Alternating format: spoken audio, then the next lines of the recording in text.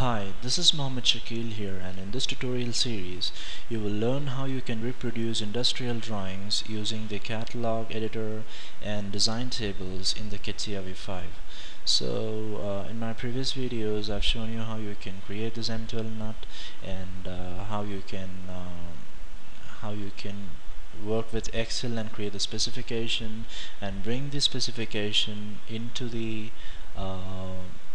this particular file using the design table. So in this tutorial you'll be learning how you can work with the infrastructure and catalog editor. So click on catalog editor.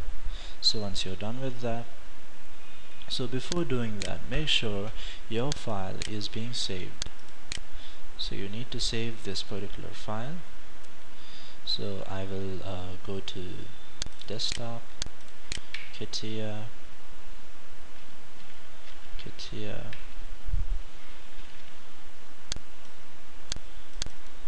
M12 Nutt Catia catalog, and I'll rewrite that.